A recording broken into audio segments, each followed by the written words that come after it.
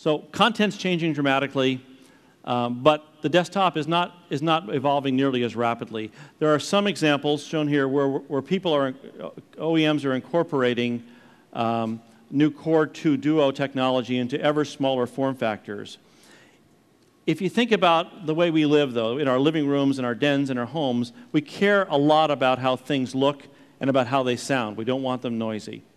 So today we think that we need to accelerate the pace of adoption and technology creativity around these small form factor, fanless, noiseless devices.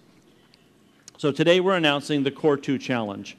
This is a $1 million prize, or set of prizes.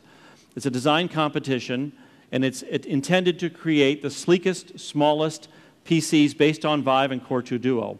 It's open to all OEMs and ODMs. There'll be objective judging. I'm one of the judges. I'm reasonably objective.